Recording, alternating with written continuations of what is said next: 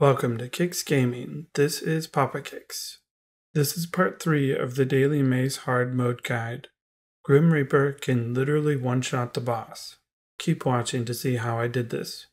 Skullmaster and Grim Reaper are my only recommendations for new players trying to unlock Insane even if they do not have those hunters, although ideally with a level up shrine before any fights. That's why using the daily maps are important. If you're not on Discord, join it. Every day someone posts the hard and insane maps for your benefit. Grim Reaper has a 10% chance to death strike without any perks. Every death strike increases his damage by 1. This can be improved with the skill Death Touch. With 5 copies of Death Touch, you can now increase his damage by 11 for every death strike proc. This puts him in an elite group of hunters pre-awakening who can infinitely increase their damage. Grim Reaper has everything he needs to succeed in hard mode. He has lifesteal. Not only does he have Death Strike, he also has Death Touch, which makes him stronger every time Death Strike procs. At short range, he has 360 AoE. At long range, he can use Ricochet, making all fights, including the boss battle, easier. Did I mention he has Death Strike? Level 1 hunters will always be hard until you start getting more levels and perks. If you do have them, level 5 will be a big help with 50% more HP and damage until you get a perk or 2. Getting lifesteal and even 1 more death strike will be enough to beat the boss. Watch the tips and tricks video for how to optimize your perks. Level 6 with a good perk becomes a cakewalk. So which skills do we want? Never pick Demon Pact, or damage for that matter. Not only is it wasted on Grim Reaper, he gains more damage from a couple of death strikes, he also has the lowest HP of any hunter in the entire game.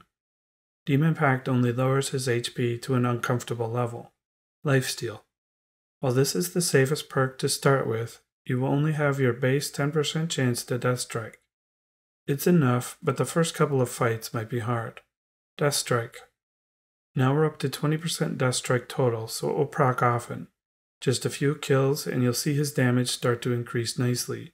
You still want to get lifesteal as soon as possible, but this definitely makes it easier.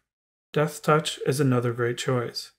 It's only 5% death strike, so 15% total, but when it does proc, we get 3 extra damage now instead of just 1, making us much less reliant on death strike and will make killing the boss easier since we will be easily hitting for 100 damage by the time we attack the boss. That's difficult if not impossible for any other level 1 hunter outside of poison. Ricochet. Ricochet makes ranged kills easier, especially in the boss fight. It's not my first pick, but if it's all you have, it's not a bad choice. If level 6 is a cakewalk, level 10 is a cakewalk you can do blindfolded. Mostly. If you stand there and try to tank the boss, yes, you'll probably lose. In fact, I do not recommend using the Abyssal Maze trick on Grim Reaper, since you want to kill summons if you need to heal up, and Death Strike procs will increase your damage on the boss. Default perks should be Lifesteal, Death Strike, and Death Touch. An alternate would be Ricochet to help clear rooms easier. So here are my difficulty ratings. Level 1. Go for it, but play smart. Level 6. Absolutely go for it. Level 10. A very easy hard mode. Do it. So how did I one-shot the boss? Because I gain 11 damage each death strike, I have to get 900 death strike procs in order to reach 10,000 damage in one hit. To do this, I had to save and leave to reset rooms. Eventually, I just went to the boss to kill his summons. Once there, I realized the boss summons every 20 seconds, even before you engage him. It became an AFK game of wait for summons, clear them out, repeat. Just don't aggro the boss. If you do, emergency eject. And after 9 hours, you can do this. Just don't do this and screw up your video. Please consider joining my community supporters. Please like and subscribe because YouTube gets mad at me if you don't. And thank you for watching. I'll see you tomorrow. Maybe. Papa Kicks out. All of my videos have a free redeemable code hidden in them. Where do you think I hid it in this video? In the last video, the code was the name of my BlueStacks instance. For most of the video, it would be main-PapaKicks or main-free-to-play, etc. But for about 0.5 seconds, it changes to the code before changing back. Because it was so short, I did put a hint in the video.